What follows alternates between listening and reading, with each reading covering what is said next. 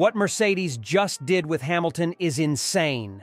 So we're going to be going through that and 3 other stories in today's video. So make sure to like this video, and if you want more Mercedes news content like this, make sure to subscribe to the channel by hitting that red button down below. The first story is frustrated. Hamilton says Mercedes in no man's land at Imola, and Mercedes responds with this. 7-time world champion Lewis Hamilton said Mercedes are in no man's land after he finished Sunday's Emilia Romagna Grand Prix in 6th place, and 35 seconds behind Red Bull's race winner, Max Verstappen. Teammate George Russell finished 7th, and Mercedes have fallen further behind in the Formula One Constructors standings, 4th overall at 79 points, while 3rd place McLaren, who also use Mercedes engines, have 154. We are in no man's land. There wasn't much more for us to get today, Hamilton said. It is where we are, and we have to do the best we can, and that is the best we could do today. Hamilton will move to Ferrari at the end of the season, and was racing in Italy for the first time since that was announced. Russell also referred to no man's land, but said the once dominant team was still super motivated. We have got to just keep pushing. The car was capable of P6 and P7, and that is where we finished. Team boss Toto Wolff said Mercedes has taken a small step forward. Our closest competitors have also done so recently, but we have closed the gap to the front a little. We still have a lot of work to do, and, of course, we are all frustrated finishing P6 and P7, Wolff said. There is more to come, though, and it is all about making incremental gains. Lewis Hamilton says Mercedes' upgrades made little difference to their overall performance at the F1 Emilia Romagna Grand Prix. Mercedes introduced the latest batch of updates to their troubled and inconsistent W15 at Imola, following on from the first part of an upgrade package that debuted in Miami 2 weeks earlier. Hamilton finished 6th in Sunday's Grand Prix, 1 place ahead of his 2-stopping teammate George Russell, with the front-running Mercedes finishing some 35 seconds behind Red Bull's Max Verstappen, who took his 5th victory in 7 races. The 7-time world champion downplayed the impact of the updates after the race, saying they made not a big difference. Hamilton added, "They are small steps, but very, very small. My pace in the second stint was comparable to the guys towards the front, but I think we're still lacking 2 or 3 tenths." Despite the seemingly minimal step forward, Mercedes boss Toto Wolff said he feels more confident. His side are not on the right development path after 2 frustrating seasons of underwhelming competitiveness. I think that what we're seeing on the car now is that those incremental gains that we are bringing rather than a miracle update are getting the car in a better balance window and making the car just have more performance, he explained. But it's these things where you gain a tenth or a tenth and a half, but at the same time, the other teams are making progress. We are on a trajectory where we are making the car better. We can see that. It's never like the share price going up like this. It will do like this, as long as the kind of direction is correct, and I feel more confident now. Hamilton made a sizable error during the race when he ran wide at Ac Minerali and took a trip through the gravel. I think probably about 5 seconds with that off, Hamilton conceded. Then that meant that I came out behind Fernando, and I lost another bunch of seconds there, so I think probably all in all, probably 8 seconds. So, not ideal. But it didn't lose any positions. Accepting Mercedes have not done the best of jobs in recent times, Lewis Hamilton is buoyed by their updates as they have found their North Star.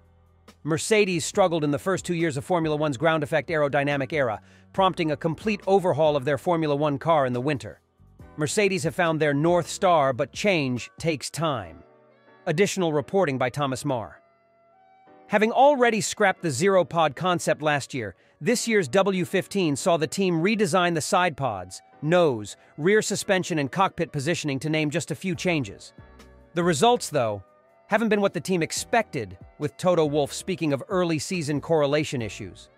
But putting new parts on the W15 in Miami and Imola Hamilton believes Mercedes are moving in the right direction as they found the North Star to chase with the car's development. "There's a long way to go," he told the media, including planetf1.com at Imola. "I'm just really excited for the developments that are coming. We had a step in the last race, and we have a step this weekend, and there's more in the pipeline.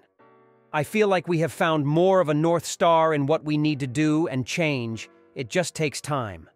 But the energy in the team is amazing. They are so resilient in this team.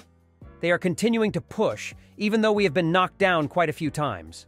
We are going to continue to keep our heads down and stay focused and do the best job we can each weekend." The second story is George Russell told to demand Mercedes bonus as his family react after Hamilton orders. Ted Kravitz told George Russell he should demand a bonus from Mercedes in front of his parents. That came after he'd conceded 6th position to teammate Lewis Hamilton in the Emilia Romagna Grand Prix. Russell was on aging tires towards the climax of Sunday's race at Imola, so he was brought in to pit. That allowed Hamilton, who had stayed out 6 laps longer earlier in the race, to move past him on track. He was told he wouldn't get the position back, despite questioning the engineers, meaning he'd have to settle for 6 points in the Drivers' Championship instead of 8. But he did manage to get one of those points back by setting the fastest lap, a minor boost for Mercedes in the constructors' standings. Addressing the situation on Ted's race notebook, Kravitz said, "I would suggest if I was Mercedes, I would give George some kind of bonus and a sort of thank you very much present for sacrificing the glorious P6 and getting the fastest lap for the team." He then approached Russell's parents, Steve and Allison, who were speaking to his Sky Sports colleague, Naomi Schiff, and laughed off the suggestion. "If I was George, I would demand an extra tot of rum, going back to a sort of naval tradition," Kravitz continued, "or at least free strawberry milkshakes from Mercedes for life, for gloriously giving up 6th place, which should have rightly been his today." Russell took it on the chin, telling Sky in his post-race interview, "You're never going to be happy with P6 and P7. At the end of the day, as a team we scored an extra point. I lost my position to Lewis, but I'm not going to sulk over losing a P6. Mercedes team principal Toto Wolff explained the team's decision for the pit stop.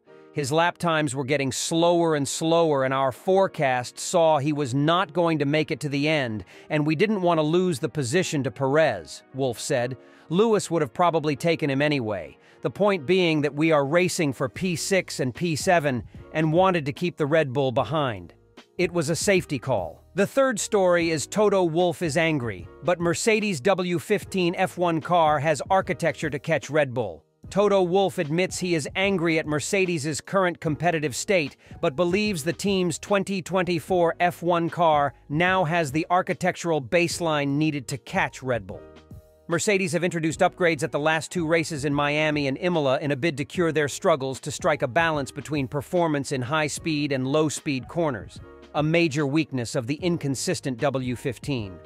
Lewis Hamilton and George Russell took 6th and 7th in Sunday's Emilia Romagna Grand Prix, but the lead Mercedes finished over 35 seconds adrift of Red Bull's Max Verstappen, who claimed his 5th win in 7 races.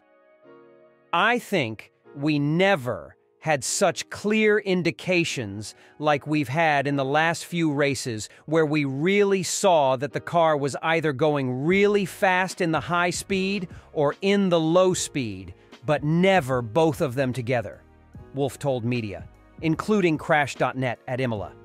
That's something that we are able now to slowly dial out. Wolff conceded Mercedes' current level of performance is simply not good enough, but stressed the 8-time Constructors' World Champions are now on the right path after 2 seasons of zigzagging.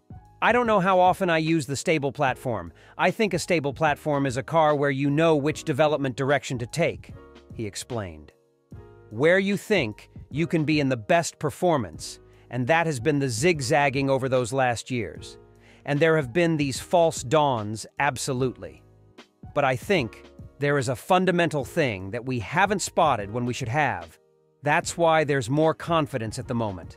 Having said that nothing in this sport is for granted, we are where we are. It's not good enough.